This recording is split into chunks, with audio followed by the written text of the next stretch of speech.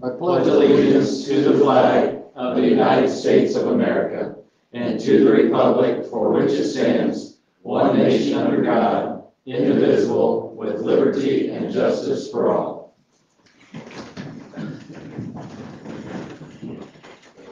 We're going to open with the annual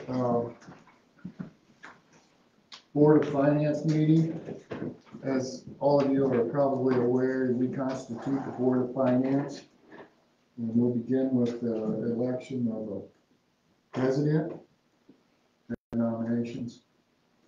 In the past, have we not done it just with the same board, same officers as before?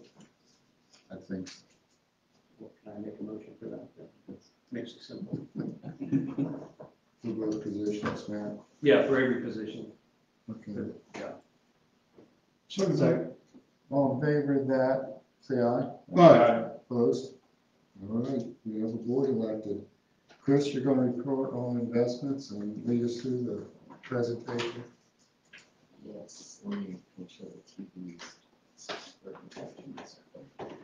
So this is just a financial statement as far as any investments. We don't really have any investments. However, we do earn interest. And so there's just a little bit of information on how our current accounts are with our First Farmers Bank. A few years ago, we asked to have a kind of a floor put on those investments. That was kind of during that COVID time when our interest rates were dropping considerably, which they did oblige to that, and so we've maintained that. It will be the rate floor for this coming school year is at 0.15%. If you look at what our interest earned for 2022 is significantly higher than what's been over the last couple years. And really that's due to just the increase of interest rates and the cash balances that we have sitting in our accounts.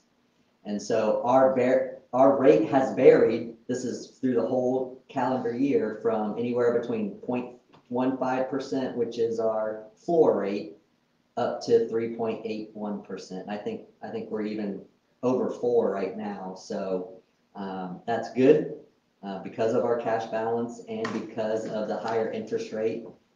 We were able to incur a revenue of interest of $208,000 for the calendar year of 2022, which if you look at it historically, that's one of the higher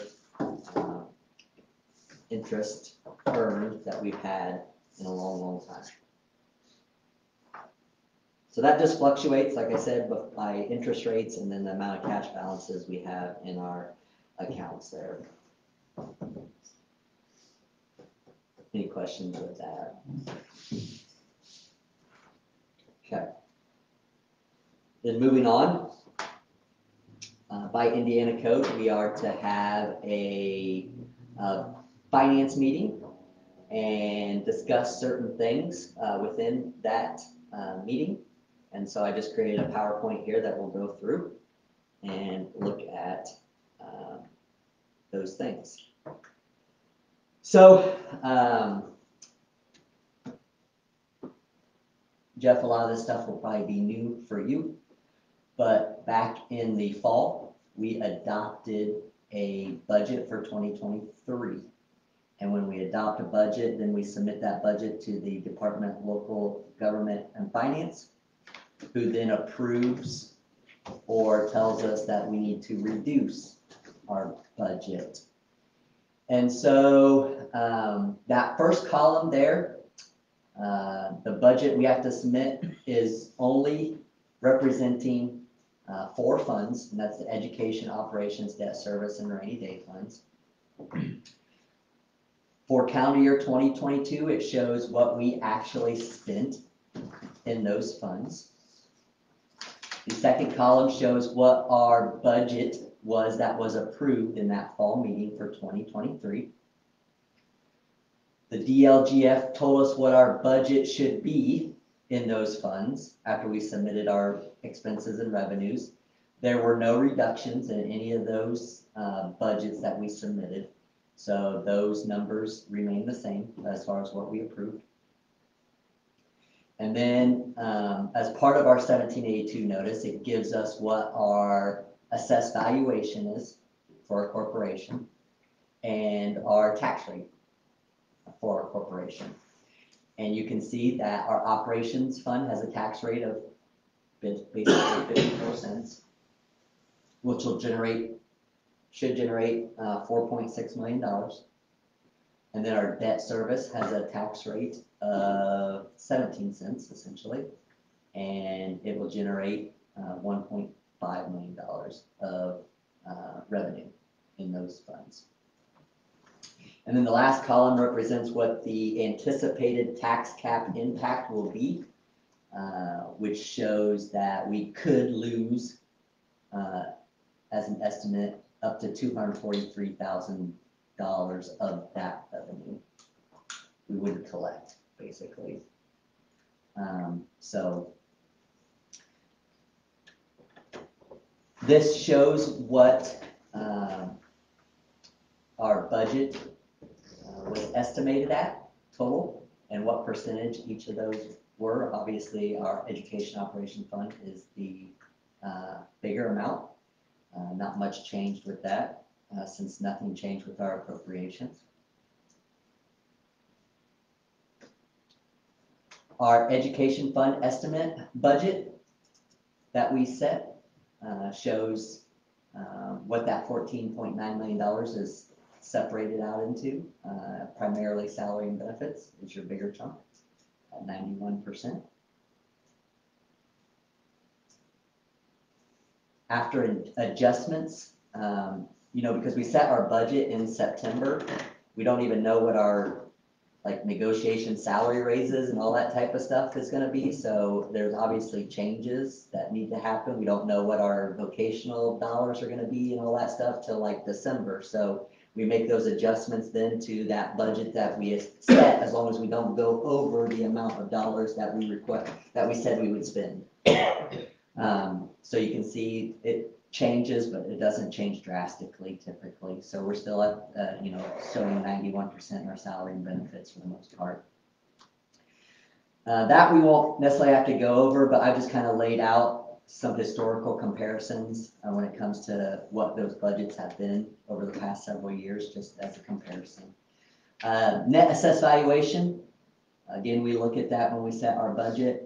We get our final numbers. When we get that from the DLGF, you can see that our assessed valuation improved almost 13%. So it went from 760 million to 857 million, which is important because the higher assessed valuation can lower your tax rate and still generates the same amount of dollars. This is a historical view of what our assessed valuation has done over time. The blue is the actual and the red is the estimate. And if you remember back in April, May, when we were talking with the referendum, we had policy analytics come in and kind of give us a preview of what anticipated growth might be in our assessed valuation. And so that's what that red represents. 2023 budgets are completed for taxing units. This is a comparison of ours. It's not updated on the program that I use, so I kind of updated with that black line to show where our 71 cents would kind of sit for 2023 as a comparison to the past 10 years or so. This is a new slide that I got back in December. IASGO puts on a session, and they usually invite Dr. Larry DeBoer, who is a Purdue economist, I guess is what it's and so these are where our school district would sit compared to other school districts across the state of Indiana as tax rate is concerned. So 71 cents is below the 10% percentile, where the median is around $1.02, $1.03. And that was for 2022. This is a comparison. Again, 2023 budgets are completed, but they're not updated on the software. So eventually we'll review this again at another point in time. But just looking at 2022, this is where we compared tax rates from our border schools. And then the graph on the right just shows how much levy amount of dollars were generated from that tax rate for those school districts.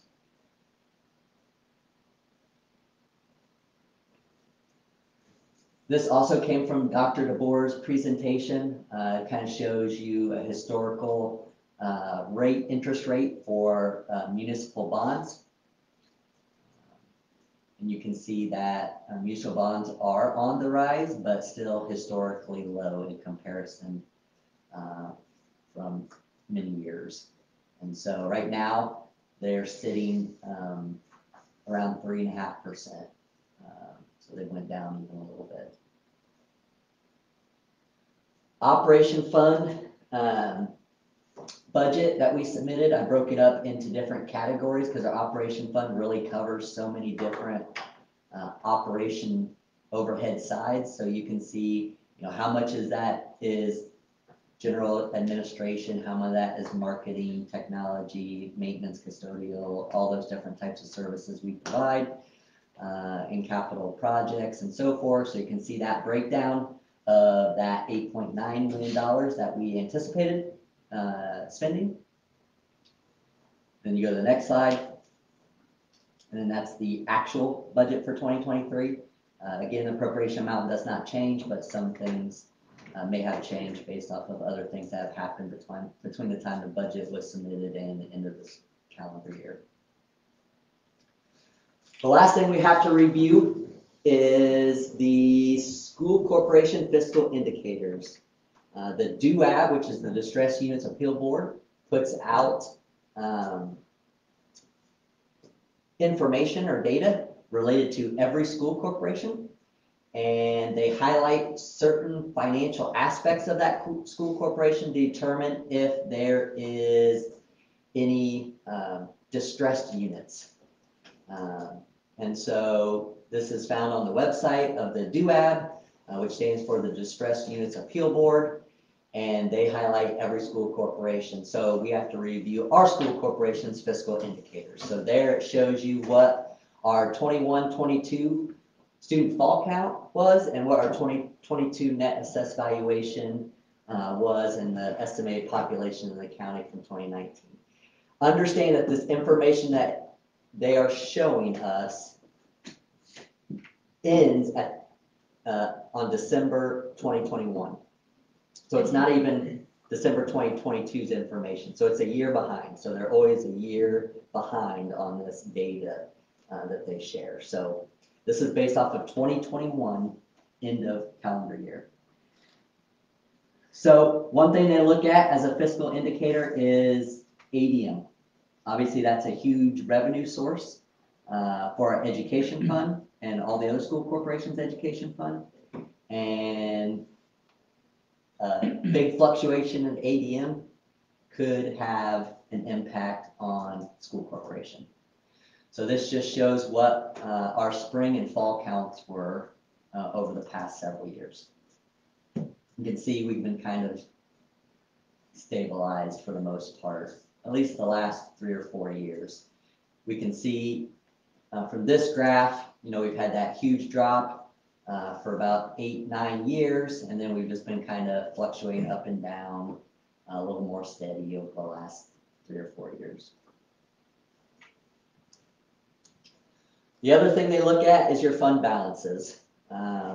They want to know what kind of balance that you have in case of emergency situations, and if you're able to kind of fund and pay for things that you need to pay for on a daily basis.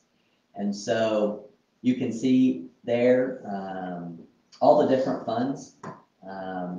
Back in 2019, they combined funds, and so that's why you see some of the different colors and some of the colors no longer really existing. The education fund, obviously, is a big fund for us. That's in the orange. You can see the increase there. Operation fund is a big fund for us as well. That's yellow. You can see the increase in there. And then the one fund that you might notice is the one that is in the negative, which was a big negative back in 2015, 16, 17, 18. That was a self-insurance fund. You can see that no longer exists. And that was corrected and taken care of back in 2021. Can you point out too, as far as the federal funds? So federal funds would include things like our Title I, Title II, Title III, Title IV grants that we receive dollars for. It also include any ESSER funds that we perhaps have spent, but typically federal funds are in the negative because those are reimbursable funds. So we have to pay those monies out before we can get reimbursement from them. This just shows you kind of something similar, but in a line graph. I kept track of this myself. On this line graph, you can see how our education fund has grown over time, our operations fund has grown over time, and our food service fund has grown over time. Those are the funds that I usually keep cash flow spreadsheets on because we want to kind of make sure that we have a better understanding of those funds and what's coming in and out of them. The next thing that the DUAB looks at for fiscal indicators is if there was any deficit or surplus from year to year. And so this represents all of our funds, and it shows in green the revenue, and it shows in blue the expenses, and then any surplus would be in yellow. And you can see that we've done well over the past several years in controlling our revenue and expenses so that we do end up with a surplus at the end of the year. This is my own graph of that. I just like to look at this visual because what I've shown here is that, and this is for the education fund, the basic grant, which is the dollars we get for students, compared to the total revenue in that fund, which is the green, compared to the expenditures. So what I like to do is make sure that our budget is balanced by making sure our basic grant and expenditures are pretty similar. And so then the total revenue, anything above that, is just extra for the most part, building up those balances for surplus, for things that may come down the road, for salary improvements and those types of things. Because you understand that most of the money that's being spent out of that fund are for salary and benefits. You can see how that compares to our ADM, which is that line graph in there as well. So the next thing the DUAB looks at are your fund balances as a percent of operation expenditures. And you can see out of all of our funds, we have a fund balance that is 80% of our expenditures. So pretty strong there. The next thing they look at is your revenue stream and the type of revenue that you're getting in and seeing if there's any major changes in revenue growth or decrease. And so this just shows you that as far as, kind of where our federal revenue, how much of that is federal, how much of it is state revenue, how much of it is debt revenue, how much of it is local property tax revenue, etc. So you can see how that plays out there as far as our total revenue is concerned. And local tax revenue is about flat line, isn't it? Yeah. The next indicator doesn't apply to us, but it's something that the DUAB considers important, because if you're having to borrow a lot of money, I guess, to continue to operate, I guess they would see that as a potential negative. We don't have an operating referendum, so we don't receive any revenue from local property tax through an operational referendum. An operational referendum, just so you know, Jeff, is a referendum that school corporations would put out that would fund salaries and benefits, which is different than the referendum that we tried to pass for capital projects. And then I like to review our SWOT analysis at the end of the year as we talk about our goals. So we went over this before. We talked about this back even when we were looking at the referendum. But you know, some of our strengths of the corporation we feel like is our assessed valuation, the fact that we have debt falling off, we have good cash balances. We aren't impacted as much by tax cap impacts. And then we do have good student transfers from other places outside of our district. Some of our weaknesses, student capacity in some of our buildings, which is different than, I consider that different than programming capacity in our buildings. Because obviously programming is driven a lot, not only by us, but by through the DOE, through changes and requirements that they push out.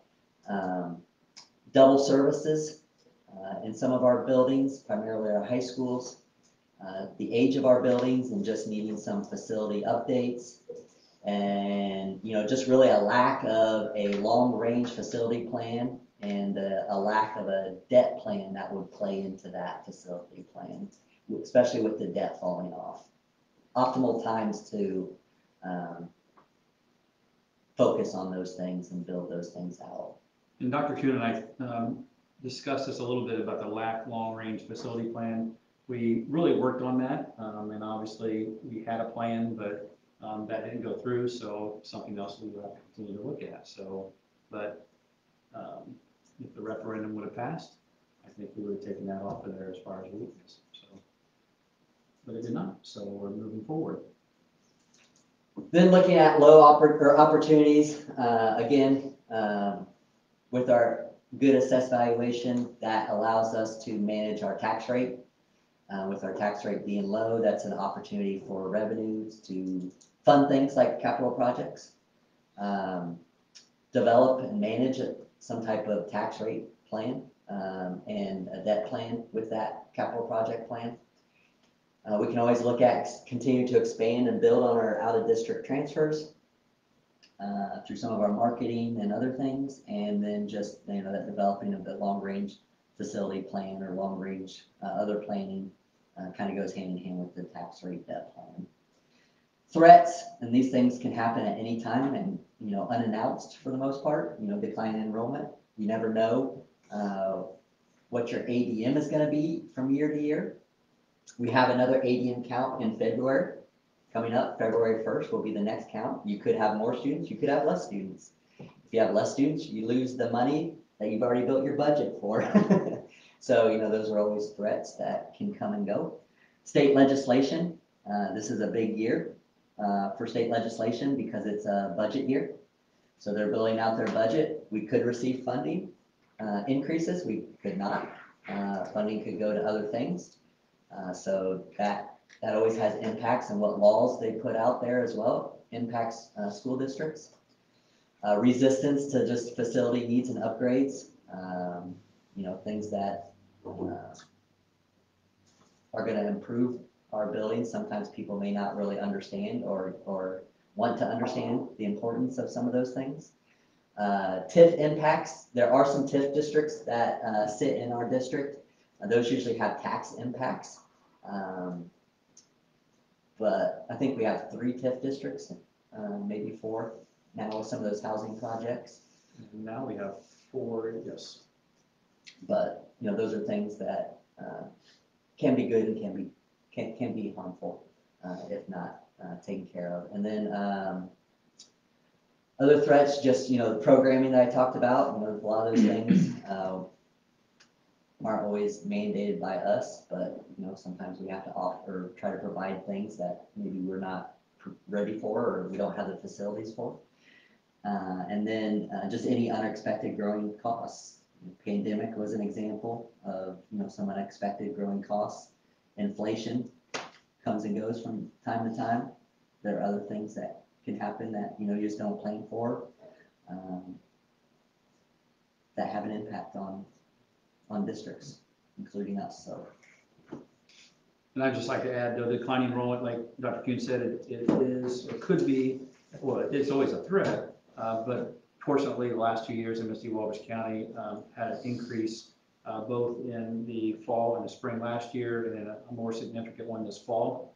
And then next Wednesday is our day again, so February 1st. And it gets really tricky when you even get a little more specific with it, like you have a grade level that has a very small amount of kids, and then how do you prepare and plan for that, that type of stuff, so that can go along with it. As far as financial goals are, we set these goals a couple years ago, and I just like to review them, and I think they're good goals to continue to reflect on and pay attention to. So one of our goals is to maintain an education fund balance as equivalent or better than 3 months of expenses, while being able to increase pay, benefits, and other programming needs. So I've laid out the last 3 years just to kind of show you what that monthly average has been over those 3 years of expenses out of the education fund, what that 3 months average equates to, and then what our end of the year fund balance actually is. So we're doing well with those goals. The second goal is the same except for the operation fund. So there it lays out what our monthly averages have been in expenses out of our operation fund, what that 3 month average is, and then how that compares to our end of the year balance. Then the last goal is to increase our rainy day fund to 10% of what our education operation fund budget is. So our budget for 2023 out of the education operation fund, when you combine them, is 23 million, or 23.8 million. 10% of that would be 2.3 million. And our beginning of the year balance then for rainy day sits at 1.6 million to 1.7 million. So we're getting closer to that goal, but that again, that just takes some time to continue to build that up. Wow. 6:28, we were anticipating 30 minutes. You got it. 2 minutes of questions. Time and to comments, spare. so. Questions or thoughts for Chris? Excellent presentation, Chris. I appreciate the effort that you put into all of this. So the rainy day fund will increase this year. So to build that up to 2.4, basically, it'll take a number of years to do that. Sure. We just really pump something in. Right. Which we've built, I guess one of the positive things with the self-insurance fund issue is that we built that pattern into this with the rainy day. So we have that kind of strategically built in. So we can, at least for now, continue to put some extra funding into that rainy day fund to build it up as we go. But Go ahead. well, you have to remember too, that with that, it was a little over $3 million. So if you add that $3 million to this, look at what that would have been too. Yeah, But that's kind of my point too, Mike. That fund is not very old. No. It was used to get rid of self-insurance. So it's a great thing. And then when we set that up, we had parameters or whatever, what the use of that fund could be used for. And I forget all the specifics, but it just can't there's a be used. resolution. It just can't be used for anything. Nope. Chris, I was wondering on the operations fund, what have we done to make it? I mean, our monthly averages went down over the last 3 years. So what's been done to drop those expenses, I guess? Well, first, some of that is, again, not necessarily staffing, just some adjustments in staffing over time. We've done some things to kind of help within our buildings to be a little bit more efficient, like we did the lighting projects at Northfield and Southwood, where we retrofitted everything to LED to kind of cut some of those types of costs. We've done some things which we'll talk about another time, just even like with some vendors that we use. Like I'm changing over our insurance to another vendor, which is going to end up saving us some money in the long term. But we've also had some bonds that we've been able to work off of as well, so that we don't have some of those larger capital project expenses coming out of the operational fund. Student enrollment, do you expect to bump up again like previous years? Do you have In a the feeling? spring? Yeah, not as, yeah, we looked at that right now, and so it should bump up, not maybe as significant as it did last year from fall to spring, but we looked at those numbers, so, We are anticipating yeah. a little bit of an increase in AEM.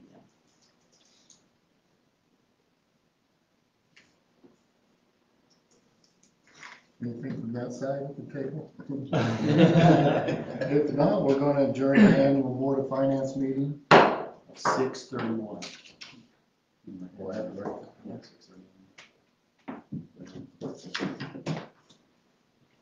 Looks like Mr. Martin's gonna bring in the group that's coming in next.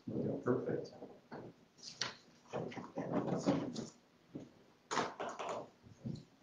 We can go ahead and start.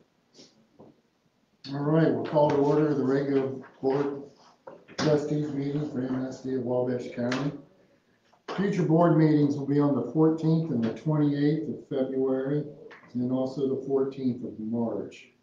All of that here at the regular meeting time and the regular meeting place. No revisions of agenda apart from the human resource additions.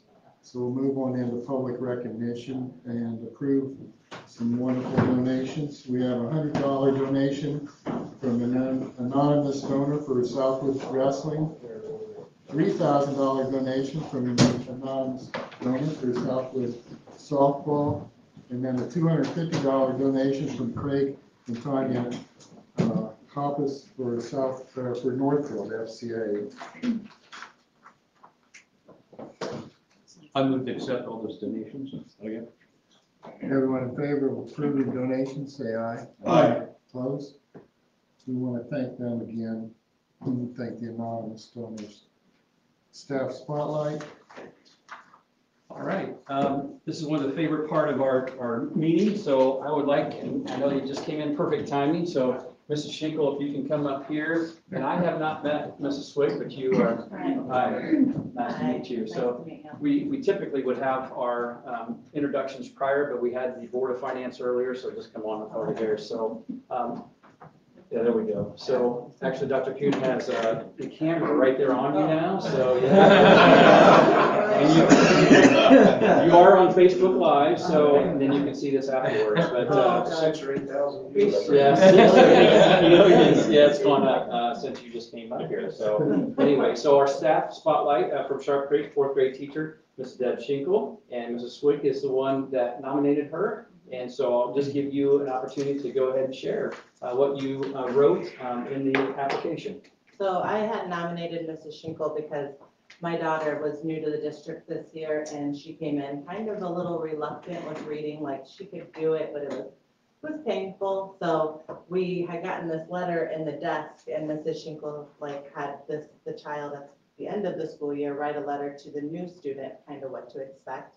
And in there it said, "We hope you like to read." And she was like, "I'm not going to." So then I was like, it'll be fine. But, Mrs. Schinkel does a really good job doing read-alongs with the kids and then giving them small goals so that it's achievable, so it doesn't feel overwhelming. So she, I guess I was just told that is the top reader in her class, and she's routinely found up past bedtime reading. And has a little nightlight in there apparently as of this morning. So she's doing fabulous, and I thank you, because that's like a lifetime skill that you can give to somebody. Like, she can find any answer now because she's confident. So thank you so much. And so while you're still up here, why don't you go ahead and introduce your daughter and your other guests so we know who's here. Okay, this is Elizabeth. She's in 4th grade. And my mom, Tina McMullen. All right, thanks for coming, Elizabeth. And it was interesting reading what your mom wrote, though, because I thought it was interesting that you were staying up a little too late. But it's great that you're reading. If you're going to stay up, but you do need your sleep too, though. So keep that in mind. So there you go.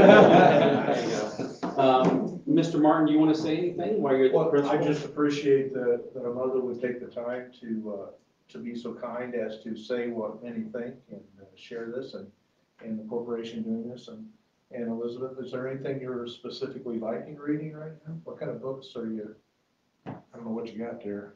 Is there a series or anything that's? Babysitter's Club, those have been popular for a while, haven't they? And the well-deserved, Mrs. Schenkel, good for you. Would you like to say anything? Just thank you. All right. So let's give him a round of applause.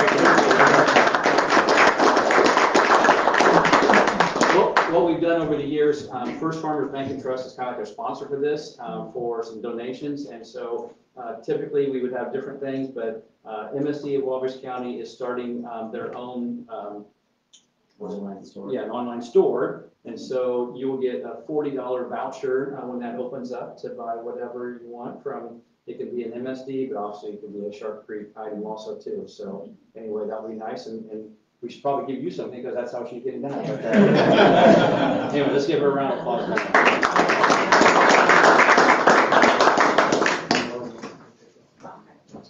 Well, we're gonna watch that. Okay. No, thank you. We'll move on to school recognition. Yep, so Mr. Martin, I'll let you go ahead and do your thing as far as introduction of the people that are here and what they're gonna do. And I guess I do need to ask, do you want me to, I do have that, do you want me to connect to it? Okay, let me go ahead and connect, get out of here. Would you like for me to do a couple of other recognitions that I've just typed on? Sure, go ahead while I'm You want doing me to do that. That'd be Okay. great. Sharp Creek Elementary PE teacher Gary Norman recently submitted his retirement letter effective at the end of the school year. And also tonight, and I hope this isn't out of line, but it will become official that Mrs. Tina Riggle will retire from teaching at the end of this school year. So at this time, on behalf of all Sharp Creek Elementary students and staff, and that's both past and present, I just want to say thank you to Gary and Tina for their many, many years of service, for their dedication to the very serious responsibility of inspiring and motivating kids to dream big and work hard. And we're going to miss them both. And I just wanted to make sure I did that tonight because I'm not sure that it'll work out for me personally, but very happy for both of them and their next big challenges or whatever they take on. So. And then also, I just wanted to recognize the paraprofessionals we have at Sharp Creek who are doing a wonderful job this school year.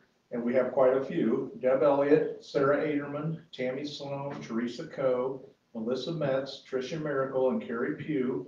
And we're just so fortunate to have also Lisa Beaver, who's our technology assistant in the building, and her wisdom and knowledge is available to both students and staff. But that group of paraprofessionals, including Lisa Beaver, they are a big part of what we do every day, and they're working with kids on a regular basis, and it all is a very positive arrangement. So thank you to them. And now I'm ready to give a quick spiel. Okay. So we have with us our Sharp Creek fourth grade teachers this evening. And they're going to do a presentation, a brief presentation on Camp Tecumseh, which is a trip that all of our students as fourth graders have the chance to, the opportunity to participate in each year. We're fortunate to have teachers and staff members and many volunteers, whether that's parents or others, who are willing to do the work necessary to provide this great opportunity and learning experience that is unique and memorable. And so closest to me is Mrs. Kim Bear. You've met Mrs. Deb Schenkel this evening and Mrs. Kelly Ross. This is our fourth grade team, and I appreciate them being willing to be here, share just a little bit. But this is an example of what MSD, Sharp Creek, I mean, it's just amazing to me the trips that our kids get to have and the opportunities for all the grade levels. So this is an example of a really unique and good opportunity. So ladies, I'll be quiet. Anybody? Right in the middle. You can stand with your back to the wall if you want. Yeah. That'd probably be best. I have the TV screen on the TV. Okay. Let's hear you. You just tell me when you want me to switch slides here. Okay, all right, so we're just going to tell you a little bit how we got connected with Camp Tecumseh and then what we do while we're there. So go ahead and, okay. So Camp Tecumseh is located outside of Brookston, Indiana, so it's about an hour from here, excuse me. And it is a YMCA camp, and they have year-round programs for students, and then they have facilities that, like church groups can go in, Boy Scouts, Girl Scouts, I mean, anybody. So we are involved with the history side of it, and we do what's called Pioneer Heritage. So that's our group that we took this year. So if you go ahead and flip it again, please. How we got started is just a few years ago when Mrs. Baker was teaching 4th grade, and I got the privilege to work with her.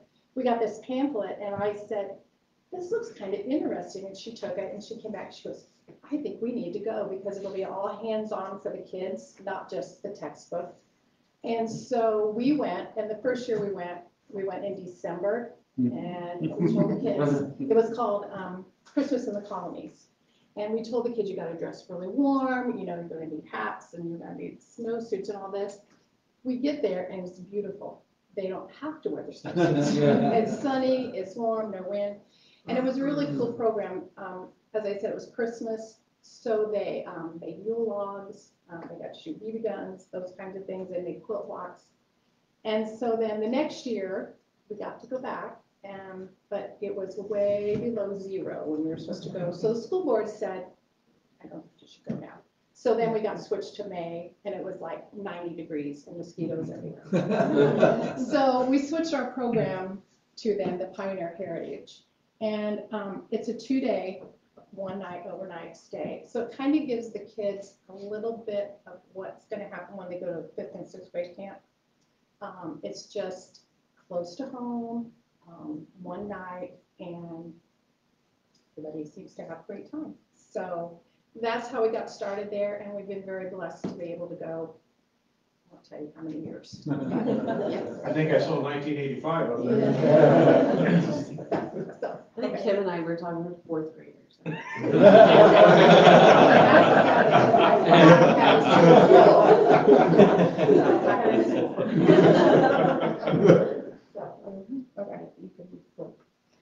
They do get to experience a lot of hands-on, and some of the things they get to do is hunt fin fishing, where they just have a stick and a string and a hook. And this year we actually had quite a few that caught fish just by real-time fishing. They do some animal trapping. They do Yankee ingenuity, which is where they take ropes and wrap them around. Yes, this picture right here, and so they kind of build a bridge or a ladder. They also have a schoolhouse with some of the pioneer ways of teaching. I think some of the kids, they get to experience the dunce cap, and so they had a little fun with that. They have hand-up candle making. Mrs. Ross usually takes care of that. Cooking, they make Johnny cakes and biscuits. Quilting, here's a sample of the quilting they do, and Mrs. Schenkel usually prepares all that, but the kids do the outline sewing. Pathfinders, they take a walk and they use like the landmarks and directions to find their way through the trail. They have barnyard games and learn about animals, and then they have cabin building too. So a lot of hands-on experiences, about 10 different stations they get to do. Flip the slide. And then we eat and have a dinner meal there at camp. We sit with 8 to 10 people, students and adults, where they eat family style. And then they are given a slip of paper where they have a skit that they have to go back to the cabins and work as a cabin and try to perform it. They go then to the campfire that night, and we sing songs, we do the campfire. Usually they ask Mrs. Schenkel to pick some of the chaperones, and there's an adult one where, did you ever go, Scott? Okay, were you picked? I didn't pick you. I think Alex is your right. Yes, that's what I The other thought, three I didn't thought. pick that. So then we get parents They were involved embarrassed in enough on the first. a skit, and then one of my favorite things is we have a night hike. There's no flashlights, there's not supposed to be any talking, and they take us around through all over the camp, and they try to take us back to the pioneer spot.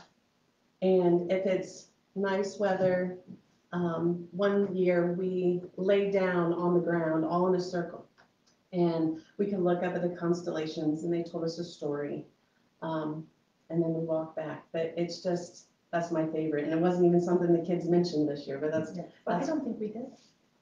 the night. We didn't do it. We didn't, the night. Oh, we walked back from Yeah, the because we were way campfire, back from a campfire that's way back in, but we didn't, yes, we didn't do it. but that's, yeah, that's usually my favorite. So then we go back to our cabins, get ready, take showers, kids stay up a little past their bedtime, and then we're ready for the next day. And then we finish up and at home. So these just shows some pictures, the quilting, and then the other two are the pioneer cooking, where they have to grind corn, like the pioneers did, and then getting ready to make the biscuits. Looks like there's a person familiar in that bottom left-hand picture. I'm like,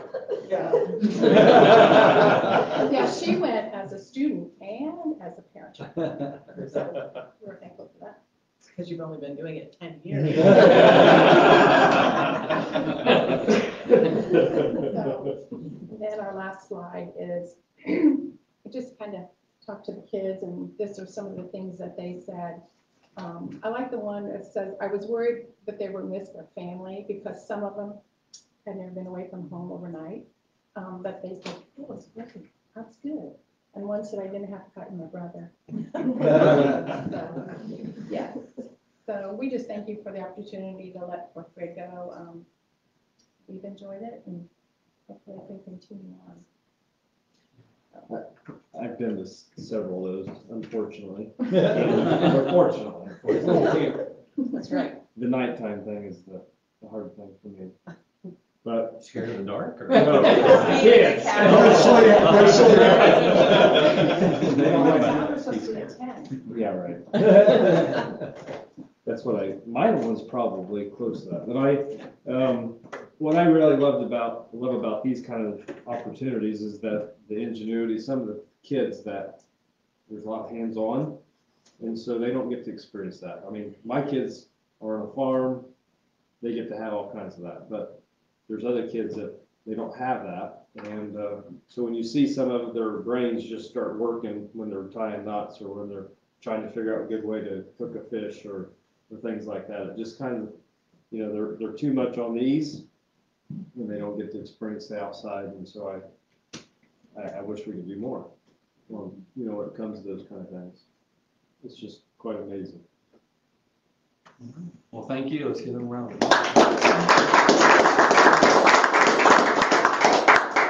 Thank you very much. If you're welcome to stay, but you also can leave if you like. And Elizabeth, I would tell you that, you might be able to stay up a little later tonight. I don't know what's going to happen. She set her alarm because she thought that she needed to be online for the e-learning by 9. So Yes. she didn't want to be late. I was like, okay. We have not made an announcement, though.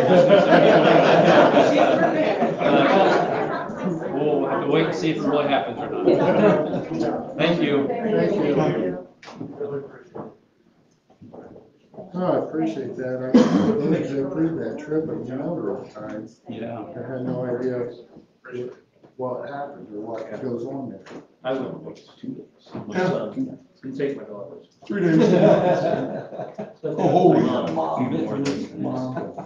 It was fun. You didn't go as a kid, you didn't go as a kid? No. He just missed it. He was Just- there. he He was did. there in '84.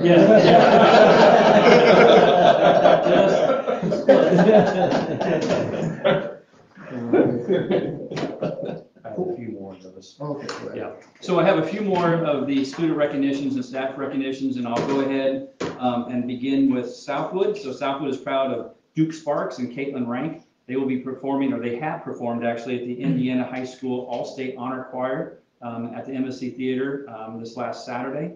Qualifying for this choir is a very challenging process, so we're proud of these two students. Also, Southwood Junior Senior High recently received an exemplary behavior report from the IHSAA submitted by one of the game officials. The report read, I was at Whitco on Friday, and that was actually on Friday the 13th. And I want to give a huge shout out to both teams, very kind and promoted sportsmanship. There was always a thank you or yes, sir, even in a tough situation. These small things do not go unnoticed. Keep up the good work, guys. From Northfield then, Mr. Snyder wanted to recognize Ella France and Ella Gale, who advanced from the regional to state for Northfield girls wrestling.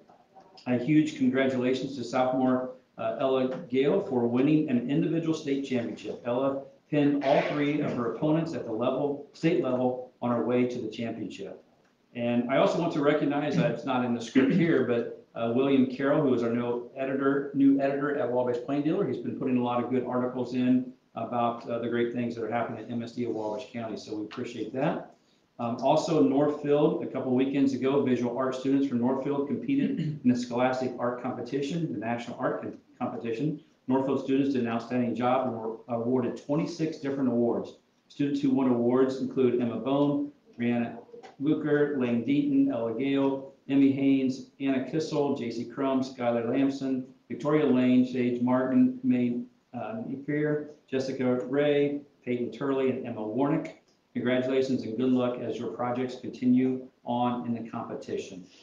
And then also, the last one I believe I have, from Northfield, Northfield senior Addie France auditioned last September and was accepted to the Indiana All-State Honors Choir, just like the Southwood students, that sang at the Embassy Theater in Fort Wayne on Friday the 13th and Saturday, January 14th. She joined a handful of other students from Southwood, Manchester, and Wabash that made up of 300 plus singers from around the state. They sang a number of advanced choir songs that required many hours of individual practice. This was Addie's third All-State Honors Choir appearance. We are proud of Addie and her accomplishment of making All-State Honors Choir 3 years in a row. So excellent. We have those students that are doing well in fine arts, those students are doing athletic, and those students are doing academically too. So we just really appreciate the principals and all the staff who work with these students, and then also take the time to put it on the recognition so you guys can hear those good things that are happening. So that's all I have for that tonight. Thanks, Mike, appreciate it. Before we move on, I missed in my notes, who made the motion to approve the donations? Okay. Second. I second it.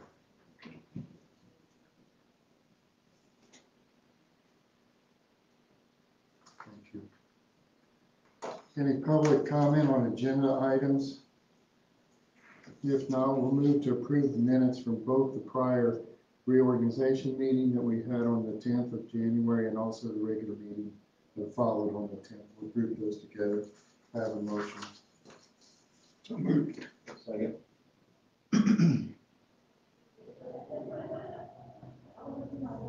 Any questions on claims tonight? Do we need to vote? No, that's right. We got a difference. You moved through that. All in favor of the motion to approve minutes for both those meetings, say aye. Aye. Opposed? Okay, now claims.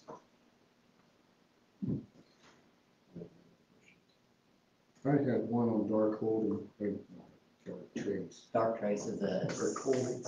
it's a cybersecurity program that we purchased to help keep us out of trouble with any type of potentially ransomware or anything like that. This is the first year for that? I think it's the second year. And just to keep the board updated on those kinds of things also, just another school locally here, not locally, but north of us, not in Wabash County, had an attack, a ransomware attack. And so a lot of things that our tech department and Dr. Coon's doing to try to make sure that we don't have that, because it will really, really, really disrupt the school district. So we have to do everything we can to make that work. I move the claims. Second. All in favor? Aye. Payroll? This is just the first payroll in January, so nothing out of the ordinary. Motion for that then? I move approve payroll. Second. All in favor? Aye. All right, anything then on financial, or we're skipping that tonight, or? No, since we went over most of it the last board meeting and then did the, I can You did go 30 over, I minutes. can go over it again if you want me to. See if you can beat it, make it 25. No, I don't have any. Okay, moving on then. You can grab your HR. We have under employment this evening to consider, we have Samuel Cole, Tana Chalice, Brenda Carey, Tiffany Livesay, and that's all under employment. You can see the positions there. Tiffany would be head volleyball coach at Northfield for the coming year. Transfers, we have Amanda Rigney moving from English teacher at White's to English teacher for the Bridge program. Chris Whitaker transferring from classroom supervisor to that English teaching position at White's High School. Retirement, as mentioned earlier, is Tina Regal, and then termination number 150. I believe we have some other sports. Northfield for spring coaches. Troy Schaefer, Stan Cox is baseball.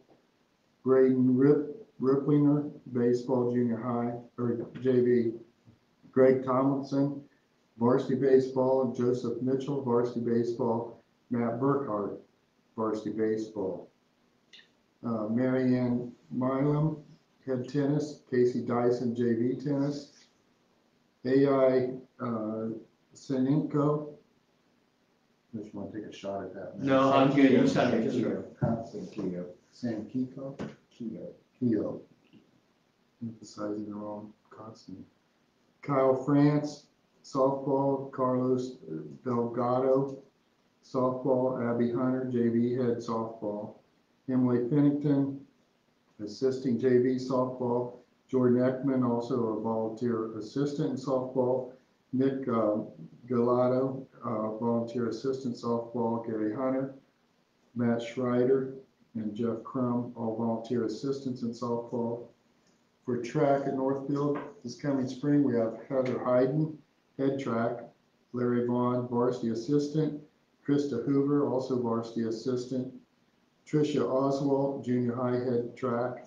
Sarah Adderman, junior high assistant track. And Michelle Rice, also assisting in junior high track. I move to approve the HR report. We got spring coaches for Southfield. Was there more? Yeah. Oh, I missed that. All right. Southwood spring coaches, we have Tanya Boone being the head track coach, Carrie Hamill, assistant track, Chad Andrews assisting, and Jacob Marlowe assisting in track. Jeff Hobson doing junior high track, Danny Bassus, junior high track, and Natalie Younger, junior high track, and then Gary Dale heading up as head golf at Southwood. So we have quite a list there. I second Scott's motion. Jump together. Okay, all in favor of approving HR? Aye. Any opposition?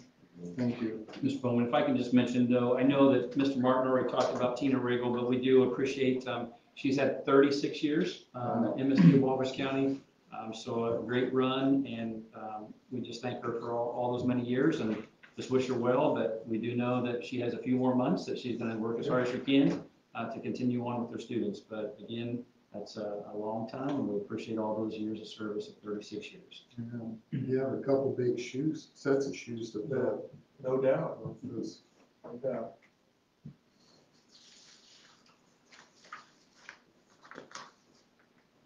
Heartland tonight, Matt. Just a little bit. We had our meeting last week, and the one thing that Mr. Hobbs, he had a possible concern, I think it's House Bill 1002. Yes. Where the state's looking at changing the way CTE monies are distributed. They're looking at a different way to fund CTE services. What is it, similar to like the educational fund, that money will follow the students to different career centers. So I could create a mess or possibly, but he doesn't think it'll affect Heartland too much because we have 5-member schools and those positions are all taken or could be taken.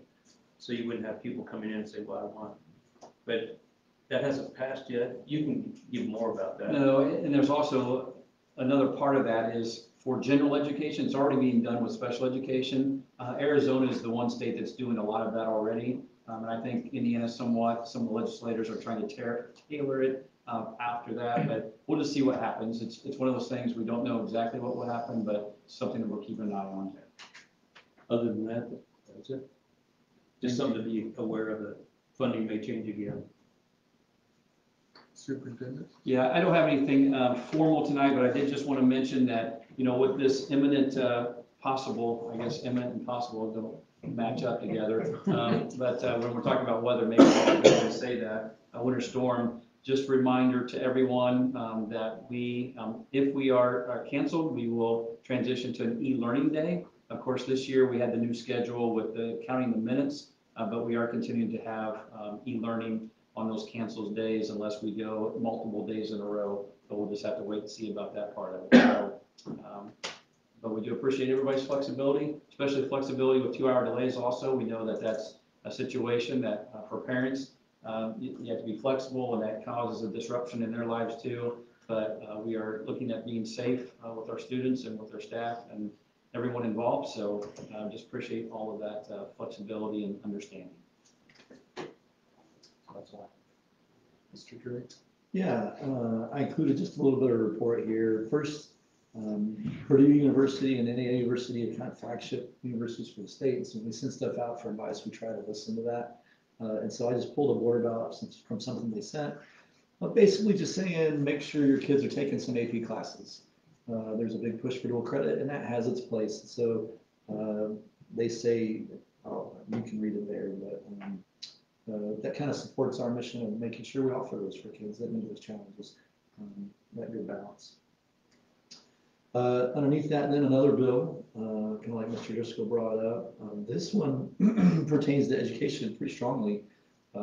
We have books for standards for math, and science, and social studies for every grade and for every class. And the General Assembly has tasked the Department of Education with reducing those standards, which most teachers will tell you is a good idea. We have so many standards, it's not possible really to cover them all in the amount of time we have, or to at least cover them in a way that kids can actually, understand what you're trying to get through. And so by law, they're going to have to reduce those 25 or 33%. And so they've started that process, but we will be getting new standards for the teachers, for our classrooms, and so it'll just it'll give us a chance to kind of revamp where we're at with that, but that'll happen over the next year or two. And then finally, down at the bottom, I think we mentioned this before, but just to remind you, we're starting to look for science material. Actually, tomorrow is the day we were supposed to go to Fort Wayne. And so I'll be heading to Northfield to get an activity bus to drive our science teachers to Fort Wayne tomorrow, should we not have inclement weather at either our school or at the Fort Wayne Community School. Yeah, so we'll have to see here whether we get stranded on 69 with So the textbook caravan, which ironically last year we did math at this time, and the same day the school system had a delay, but we forged through and made it up there. But this time they're offering a virtual presentation. And so we will, if inclement weather comes up, we will connect with those vendors virtually and then get their materials in hand. We are looking to get print material as much as we can, textbooks to have kids to promote that reading, literacy, and science. And so the timetable right now, the goal is to get all this stuff so we get it to you guys by the end of March, so we can have it for public preview before you officially vote on that. Let's make sure we get community input. So Mr. Kefauver needs to make his decision early enough so I don't have to drive to Northfield. I'd be kind of him to, save me that trouble. I think he sees one snowflake.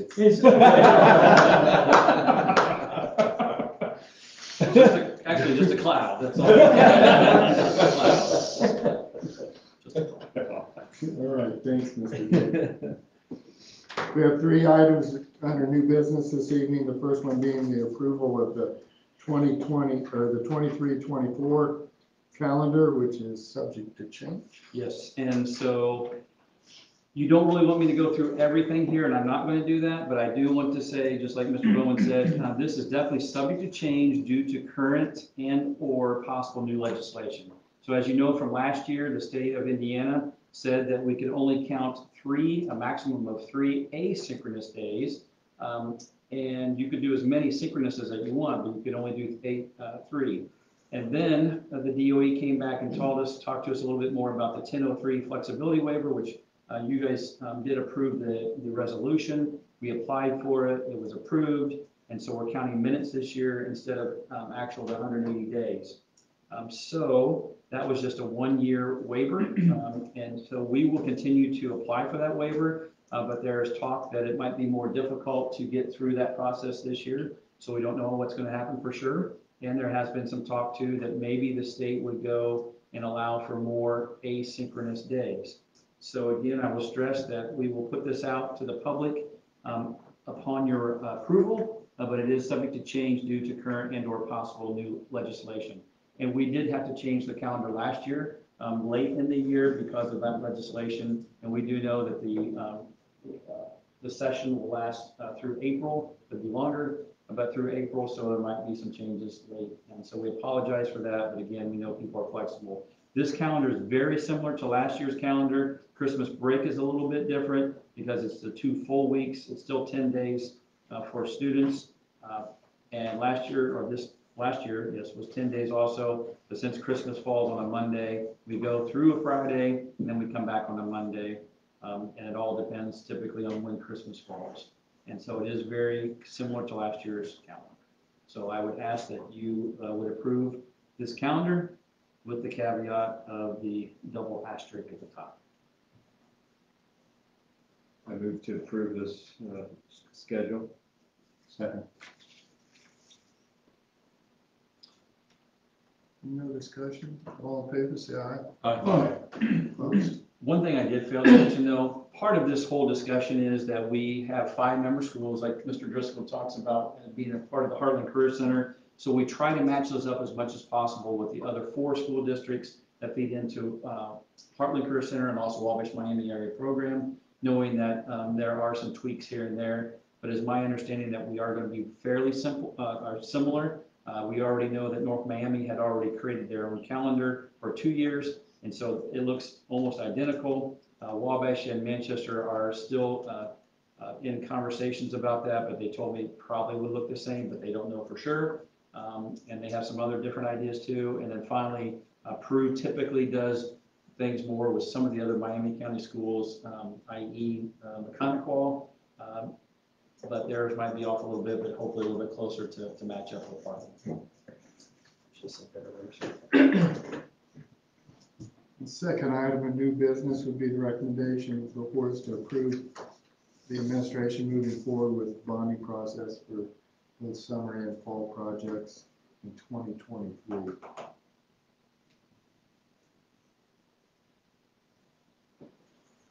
do you need to address time frame or anything, Chris? No, Just as soon as possible. Yeah, our next action, I guess, would be getting with bond counsel and trying to figure out, building out a debt structure like we talked about in the finance meeting a little bit in regards to some projects that we have potentially upcoming that we'd like to get in this calendar year if possible. Getting started. I move to the recommendation of the bonding process for some of the fall projects. Second. We have a motion and a second on that item of business. All in favor, say aye. Aye. Opposed? All right, thank you. The third one is recommendation to approve overnight out-of-state field trip for Northfield 7th and 8th grade choirs for the music in the parks in Kings Island on the 19th and 20th of May. And I believe they've done that before, right?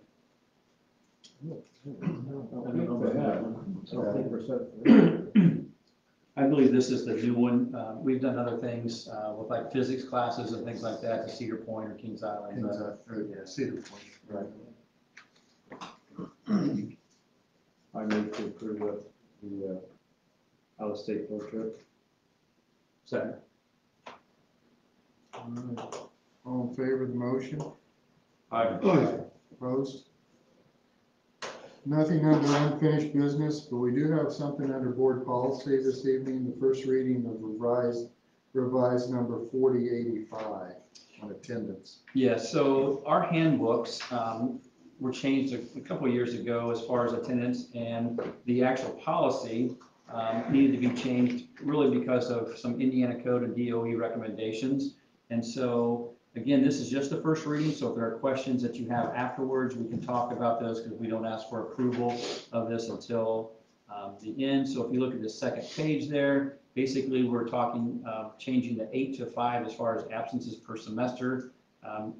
We do not have our handbooks and our policy match, and so we need to get that matched. And this is the proper way of doing it as far as the 5 and not the 8. So those were the changes. Also, making some note about language from truancies to unexcused. There are definitely definitions for truancy compared to unexcused. Also, just changing some minor things since we looked at it from social worker to staff because we have guidance counselors and social workers. So we just group it up to staff. And then we took some language out to make it just more to go along with the handbook. The work permits, that was still in that policy. We no longer, schools do not deal with work permits anymore. That's Indiana code also. And so we had to strike all that out. And then the attendance policies, we're just really asking, having the parents or actually this policy say that it's more based on what you look at as far as the handbook. Because we know sometimes the handbook is more specific than the actual policies. So actually there's quite a bit that's been stricken from the policy. But it all goes back to your handbook too, which you approve on a yearly basis. So if there are any questions now or later, but not asking for approval now, but just sharing this. Bottom line, this brings it in line with handbook. Correct. Question under attendance procedures. Maybe I'm not reading right. If a pattern of excessive attendance develops, how do you have excessive attendance? They're coming too much. They come on Saturday. Can't keep them away. That's a good point. Probably meant to be excessive absences. Yeah, and That's what I think you. Yeah, the absence word. is written in there. Well, we can talk about this too, because irregular, I guess, when we're talking about irregular, that word can be associated with other things too. And so that needs to be changed. So. We don't encourage excessive attendance. No.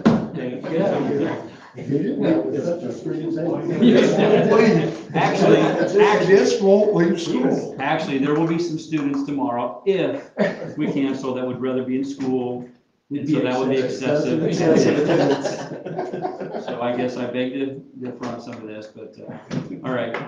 Josh, what did you say would be better on that? So I think it reads, pattern of. Excessive absence. yeah, Yeah. Excessive attendance. because it was written previously irregular attendance, now it's excessive Yeah, absence. that's why we do this. That's why there's a first and second reading, so we can make sure we catch all these things. That was excellent. He was up Well, late you last get a night gold reading star. that. Thumbs up in my reading light. That was a test, right? That was a test.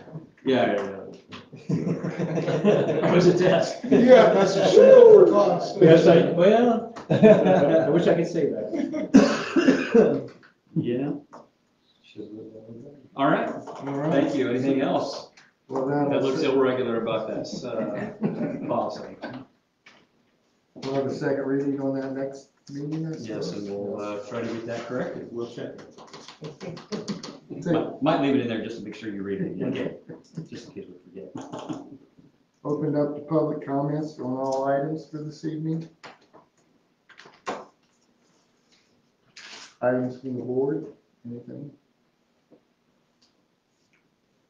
Yes, no, then we're adjourned. 7:14.